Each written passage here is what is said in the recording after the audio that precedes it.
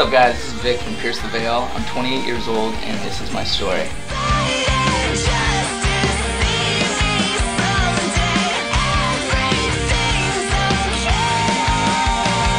A while back I was dating a girl, and before this tour she contacted me and told me that she was diagnosed with breast cancer.